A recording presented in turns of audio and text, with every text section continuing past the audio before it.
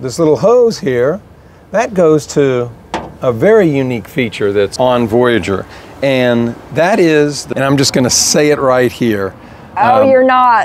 Don't bring it up. I'm sorry. You're gonna get the haters. I know. People are going to come out, but I've got to do it because we're going down that path.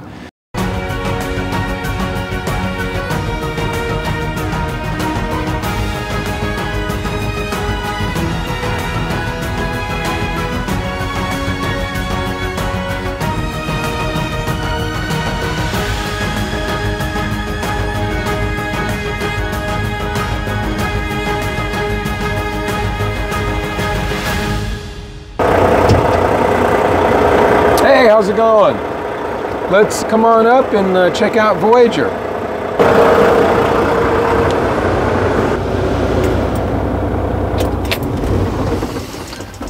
Voyager, a 2016 Volvo 780. On the inside, for the most part, it's just like a regular commercial truck that you see on the road. We've had a few options. We bought it new and added a few things, heated seats, massage seats, they call them back cyclers, and the interior that we chose was specific to 2016 model. They only ran it for a couple of years. A reverse camera to see where we're going or where we've been, depending on which direction we happen to be going. And then let me give you a little tour on the inside and just kind of see what we've done and what we have. But really, a lot of Voyager, the special features are outside. So we'll get the inside done first and then we'll check out the outside. But lots of cabinets. We've got a TV here and lots of room. A sink that is tied into our tank. Refrigerator. That's where Sandra puts all our yummy food when we travel during the day. And freezer for ice cream. Yes. And then behind here, where the TV is, the microwave. Right now it's set up for travel. Closet, coats, Sandra's parka. And then we've used this only when we're camping. Only when we're camping. There's a little porta potty underneath there. So if we were in really bad traffic jam or when we're camping, then we use that. It's a cassette toilet and we can pull it out and then dump it in the appropriate fashion. And then here, one of the reasons that we really enjoyed the Volvo was the layout of the interior and the dinette here. This will fold down to basically my bed. Sandra's sleeps up top. Oh yeah. There is, to get up there, there is a ladder that comes down like that. But the biggest selling part for us that we really liked about this model was the dinette here. So we'll be traveling around lunchtime, we'll get hungry, we'll stop at a rest area, and we will pull out our lunch, and whether it's sandwiches or whether it's a hot meal that gets warmed up in the microwave, we'll sit, have some lunch, enjoy. The cab is nice and cool because we've been traveling, or warm, depending on the temperature outside. And then when we're done, we put everything away, clean it up in the sink, off we go. We don't have to get into Orion, and it makes it for a nice smooth day. That's kind of the inside very quickly, but let's check the outside and see what modifications we've made to make Voyager a nice asset for boondocking. Oh yeah. So we had the bed built. Obviously Volvo didn't make this for us. This is a gentleman out of Texas, and I think our bed was probably the last one that he built. The last thing he told me when I handed him the check was, "David, I don't know if I'm doing another bed." And he used to do quite a few of these. I would say probably 100 or so smart beds. But ours was special, of course. A couple of the nice features about Voyager: a nice big drawn box that we can store bikes, we can store a tent, our inflatable kayak, all kinds of other things, which is really nice to have when we're out and about. Another unique feature that we had him build for us was a compartment specific to the generator. So the generator is on a sliding tray, and I'll take this cover off. I've got a cord here, and then up in there, it's kind of hard to see, but there is an electrical outlet, and I'll plug the generator in. This is designed so it can close, and then I will plug the truck in to that outlet and plug it into the shore power, cab power outlet here, run the cord along, and we have generator power without an actual APU. 2000 watt Honda. I can close this door and it vents on the inside, nice and quiet, much quieter than an APU. And if we need to, we could plug Orion in there as well. We could. Matter of fact, we went to Alaska, 6 years ago. We just about ran for the whole summer off that 2000 watt Honda. So that was really nice. And as David said, what's really nice is because it's encased and closed, it's locked, so we don't have to worry about people taking it, and it's also secured from the elements. Exactly. So if it's raining, snowing, then it's secure in there. We better not be camping in the snow. I'm in trouble if we are. Yes, you are. Underneath the bed, we've got the water tank. So it's a 60-gallon poly tank installed between the frame rails. I've plumbed it out so it's a gravity feed when I want to discharge it and pump it into Voyager. And it works great. It's protected from the elements, no one can see it, and it's making use of great dead space underneath the truck bed. The other part of Voyager that is really cool, not only does it carry water, the good stuff, but it also carries gray and black, the not so good stuff. I have a flow jet macerator pump, and that tank right there that you see right there is a 60-gallon black gray tank.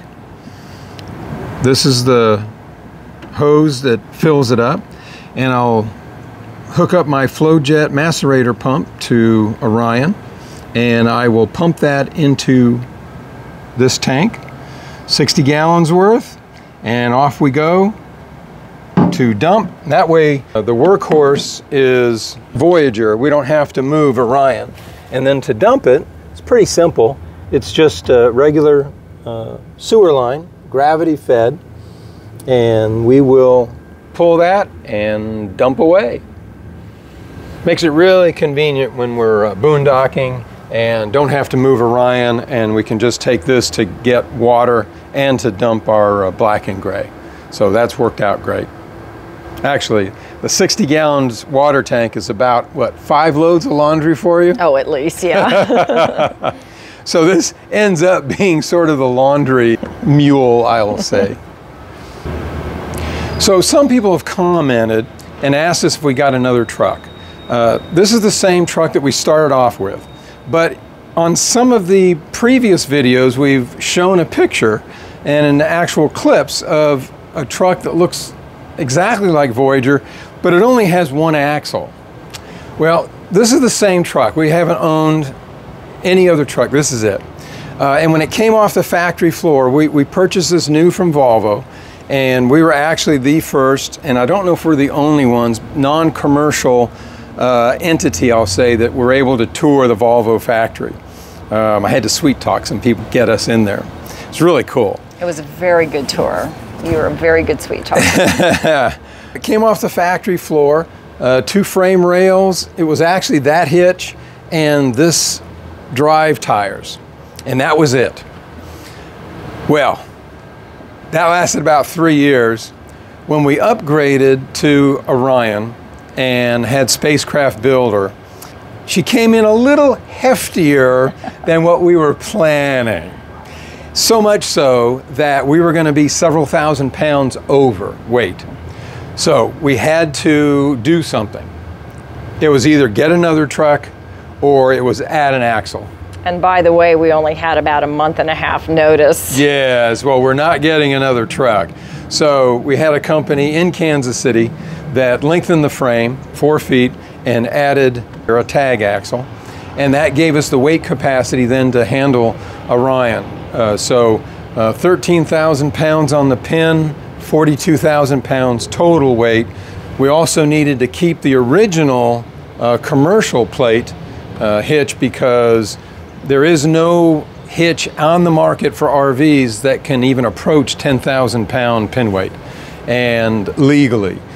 So this will handle our dry pin weight. Yeah. So regular is 13,000 pounds. So this bad boy will handle up to about 55,000 pounds. So I think we're covered.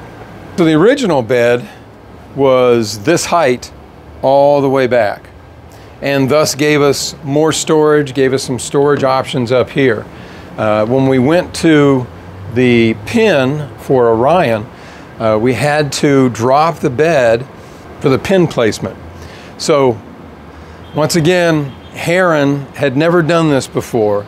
He had never done a drop deck that took a smart car bed, dropped it to a commercial hitch height, and then still kept boxes for storage, the waste tank underneath, and a commercial plate for the hitch. And the water. And the water underneath the smart generator. bed. He had never done that before, did a great job. He did awesome. Extremely sturdy, really nice bed.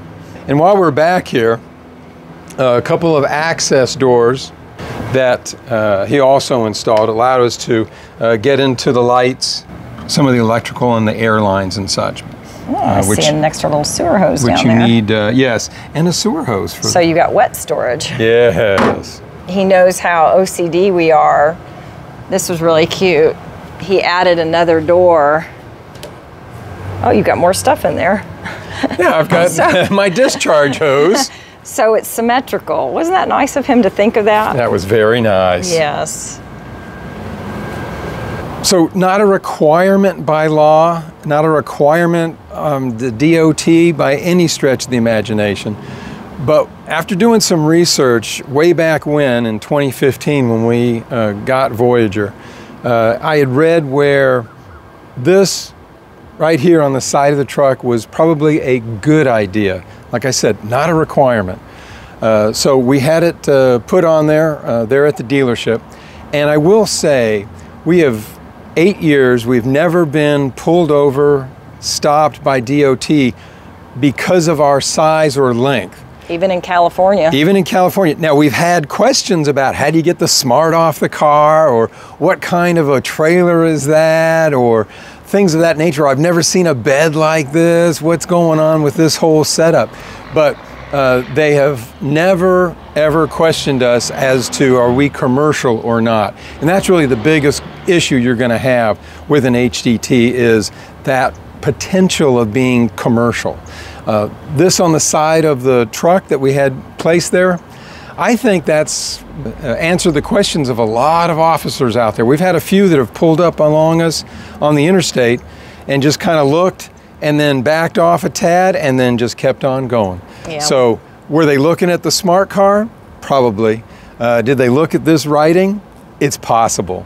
But what I know is that we've not been pulled over. We're out of Texas. Every state is different, but a lot of states have a similar kind of requirement, but they'll call it something different. Texas, because this is a private truck, it's not an RV, We've licensed this as a private truck, registered title. So in Texas, you need, for this truck, you need a Class A non-commercial endorsement on your license. And what that required was getting with a DMV for Texas in our area where we were and setting up a road test and a written test. We took both, and actually they wanted the road test with the whole rig hooked up. Took a road test, we passed. Thank goodness I didn't have to back in. Just had to go around the block. Took a written test. It was 16 questions, I think, which was based out of a couple chapters of the CDL book. And we got our Class A non-commercial endorsement. So that's what's required for Texas. Like I said, every state's a little different. For instance, South Dakota, no requirements. Alabama, no requirements. So anyhow, those are just some different states, but check with your own state to see what you actually need. So I hope you liked the tour of Voyager. In a week or two, we've got another tour with the infrastructure of Orion. So that'll be for everyone that wanted to see under the skirt, under the table, in the basement, and not all the frou-frou stuff where we actually live on top. Getting into the nuts and the bolts. So that'll be out in a couple of weeks. So hope you enjoyed this one, and that one will be a lot of fun as well. I hope you subscribe, click on the notify button. We'll get more of these coming out every week. But thank you very much for watching, and appreciate you checking us out on the channel. The only way I'm allowed to look over your shoulder. That is a true statement. Is that my hairdryer? No, but you'd like to have this. It's pretty powerful. You should see him put together something from IKEA. No, so what I'm going to do today is I'm actually going to build a water transfer pump. I'm going to do something really cool. I'm going to try to wire up a switch. So here's the pump. You got to start somewhere, so I'm going to start with that item with which I am the most unsure of, and that is the electrical side. So the pump's connected. The pump is secure in the case. So now what we're going to do is we're actually going to connect the hoses. Woo! Yay! Woo!